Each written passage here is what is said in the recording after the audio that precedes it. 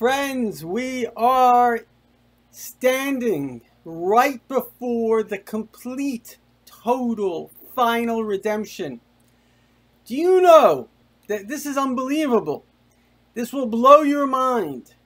Science, quantum physics, the greatest science that exists, the stuff that makes the universe, time and space, which pretty much is everything, matter, whatever it is.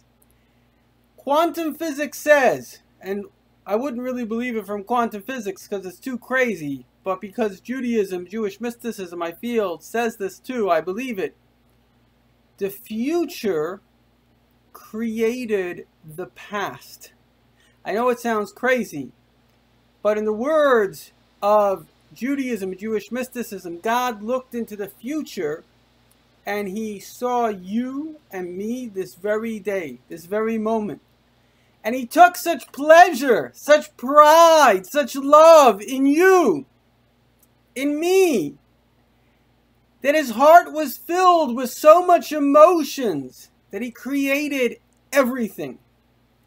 And what did he see that's so lovable about us? And that's the secret. The most lovable thing about someone, think about who you love the most. A baby. I was just walking towards my synagogue, and there were 3 little kids, literally what we call a pram, or I forgot, I lived in South Africa for a long time, a baby carriage. And they're like, hey, hi. Doesn't your heart melt when you see a little kid? Aren't they the cutest?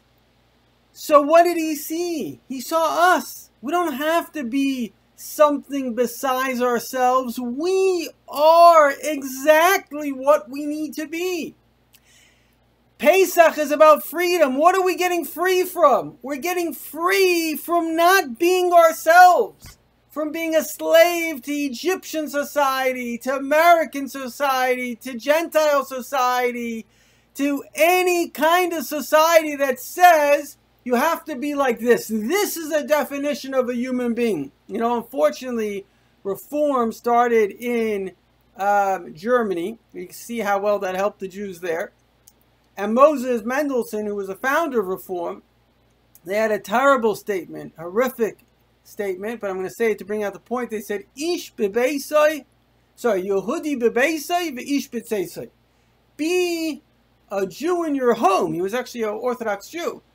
But be a man outside. In other words, they didn't appreciate that being a Jew is being a man who brought humanity, who brought compassion. As Paul Johnson, one of the greatest historians, writes, all the sacred things in the world, everything special, the idea that we're all equal under the law, the idea of human rights, the idea of the preciousness of life, the sacredness of marriage, the sacredness of children, education, these are all Jewish ideas.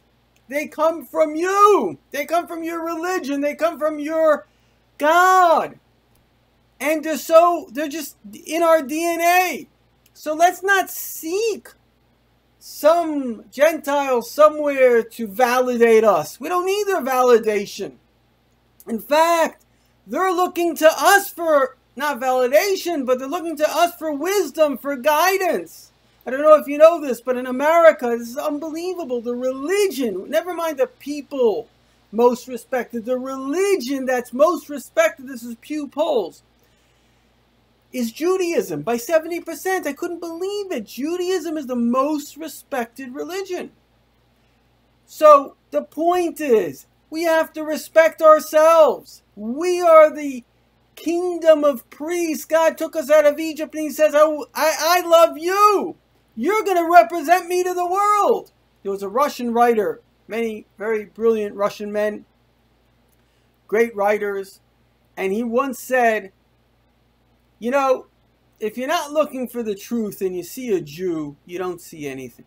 But if you're looking for the truth and you see a Jew, you see everything. Happy Pesach.